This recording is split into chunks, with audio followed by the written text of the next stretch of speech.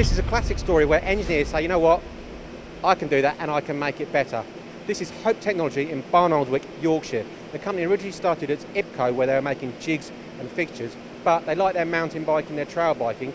They manufactured disc brakes for mountain bikes. Well, they haven't really looked back since, actually, because now they're in this huge facility. It's Hope Technology, Barnoldswick.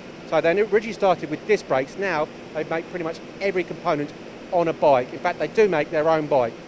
This facility is geared up, excuse that very bad pun, to manufacture all these components, millions a year. It's a 59,000 square foot facility.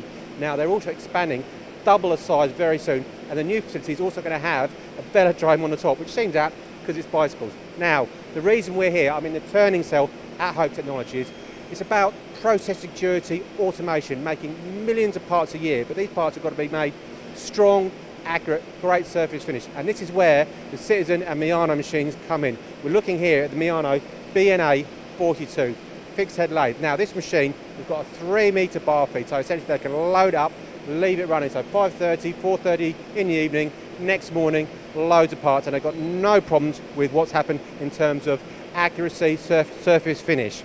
So in terms of working envelope, what you've got is a fixed head toe, that's taking bar up to 42mm diameter, then the turret, which is taking 12 tools, which can be driven. So you can do your milling, your drilling, your turning, whatever that might be. You've then got your sub spindle, which is actually working as a sliding head, then the second turret, which is fixed, but that will index around. So that's giving you a lot of flexibility to make those complex components. Now a great example is one here. Now this is a barrel from a mountain bike. Now this is made out of aluminium. Now, fairly complex part. So you're milling it down here and in here, but then a lot of material removal down the centre, then that's threaded.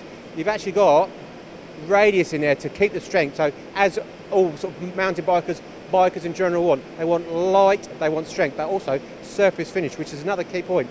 This is coming off as is there. As you can see the surface finish, so that doesn't need any operator intervention. It goes straight off to anodising, which is really what they want, to keep these components cost effective, so they can run these 24/7 off the machine, off they go for the next process, nice and straightforward. But this is being held tolerances of 0.01, so 10 microns.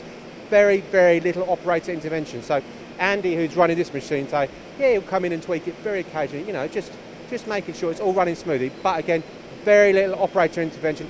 It's all part of the whole process, keeping things efficient, streamlined, and keeping Hope Technology at the forefront of bike technology.